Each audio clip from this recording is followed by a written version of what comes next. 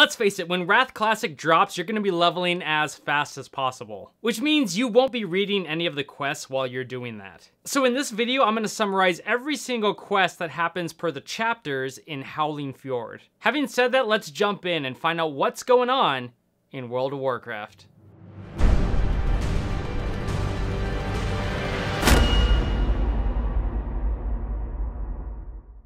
When you arrive in Northrend, and we're specifically starting with Howling Fjord, you run up to Apothecary Lysander. He talks about how the Royal Apothecary Society made a plague, and this plague would devour all flesh, living, dead, or even undead. But the Alliance sunk a ship recently that had the most recent strain, so he wants you to go to the wreckage southeast of here and get what you can. Now you run up to High Executor Anselm. He mentions that they're destroying a good portion of Stormwind's northern fleet, and the bodies to the west are a real testament to that. But since the Lich King likes to, add dead people to his army, it's really best if those corpses are burned. So he wants you to torch 10 bodies that are littered in the area to the west of town. Lastly, you run up to Pontius. Now this guy is in charge of the Plague Hounds here, and the High Executor wants to use those hounds to scout out any enemies. But the problem is that they haven't really been fed properly, and if that's the case, they're not going to be of any use. So this guy wants you to take a Plague Hound out west so that they can hunt a few crows, which apparently they love to eat. Now you make your way to the coast and collect 10 of the plague samples. Then you run up north to the Bleeding Vale. And once you get there, you kill crows for their meat, which allows you to feed the dog. And you burn the bodies of the Alliance so that they don't turn into the Scourge. Once that's all done, you head back to Vengeance Landing and speak with High Executor Anselm. He says that what you've done out there means that he can trust you. So he's got more work for you to do. Now Anselm says that their mission here is to destroy Arthas, and that the Alliance is more like a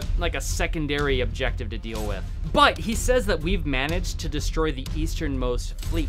But there's one little problem though. The survivors have barricaded themselves on the derelict strand to the south of here. And really, our forces should have wiped them out already. But they've got a really strong will to live. So Anselm wants you to speak with Dark Ranger Lyanna and Deathstalker Razel, and get them to report on the situation. Now you run back to Pontius, and he's really happy that the hound got some crow's meat. Now that the dog is fed, he might be a little bit more cooperative. Now, Pontius says that you can use the leash near the cage, and take the dog out to look for clues pertaining to the possible enemy scout. Now you run all the way back to Apothecary Lysander, and when you get there, you turn in the plague containers. Now he says that the long trip across the sea is affecting the effectiveness of this plague, so he needs a really potent toxin to boost the power of this strain. You can find that toxin in the crabs near the beach, because their glands produce a paralytic toxin strong enough to knock out an ogre. So bring them back about 3 glands when you get the chance. Now you follow the hound sniffing for the scouts and make your way towards the coast, eventually leading you to the cave where you kill 2 Vrykul scouts and read the scroll on the ground, which it turns out to be a map with a bunch of different symbols on it, depicting the location of various villages. The funny thing is,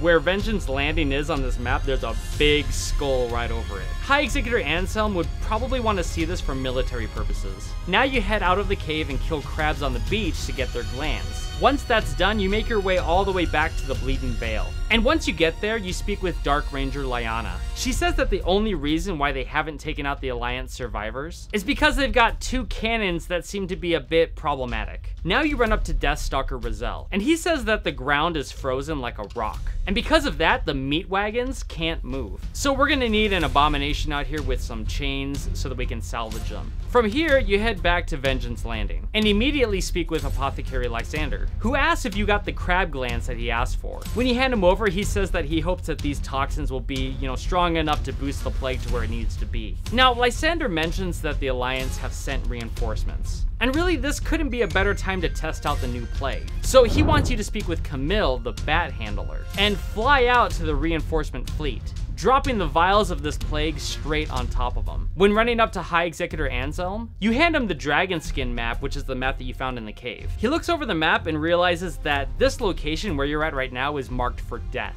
Anselm also talks about how we know very little about the Vrykul, but this map clearly says that we'll have to defeat them if we want to move farther into Northrend. Now, one of Anselm's best sergeants is an abomination named Gorth, and he oversees the blockade beyond the lift. That's where you'll launch a preemptive strike on Baelheim, which is a Vrykul village, and if they attack, it's gonna start from there.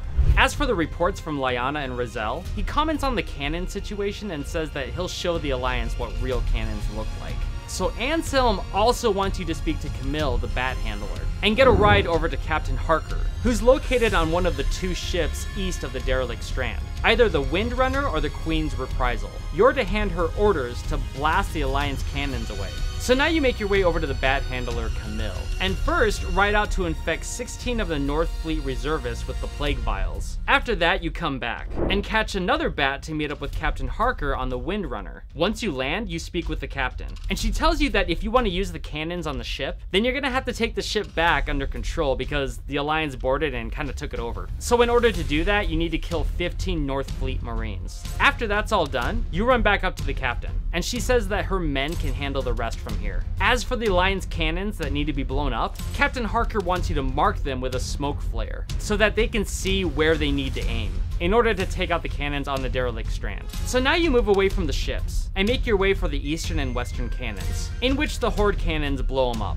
Once that's done, you report back to Lyanna in the Bleeding Vale, and she says that she'll signal her troops to make the move, since the cannons blocking their way are now destroyed. But now that you've proven yourself in the field, Lyanna wants you to head behind enemy lines and take out their leaders. And those leaders are Captain Ulster, Lieutenant Celine, and Sergeant Lorik. So before we head back to Vengeance Landing, let's go ahead and take care of this. You sneak your way through the Alliance side and assassinate the 3 officers. Upon killing Lieutenant Celine, you find Apothecary Haynes, and he thanks you for getting him out of this mess, which you then escort him back to the Horde side. But along the way, he ends up torching a lot of the Alliance supplies. In the end, he says that Apothecary Lysander will probably reward you for helping him out. When speaking with Lyanna, she says that we have a clear victory here, even though it came a lot later than expected. But it's better late than never. So she wants you to report the win back to Anselm. From here, you head back to Vengeance Landing and speak with Apothecary Lysander. He says that the tests with the vials on the Alliance reinforcements are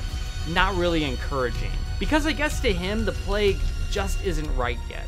As for Apothecary Haynes, Lysander is pretty surprised that he's still alive, so he thanks you for your help in rescuing him. Now he wants you to take the plague sample to Chief Plaguebringer Harris. He's located in New Agaman, which is beyond Baelheim, south and west of here. Now you make your way to Anselm to report on the victory over the Alliance in the field. He says it's about time because they've been a problem for a while now. And upon turning in this quest, you complete the first chapter in the Howling Fjord quest line.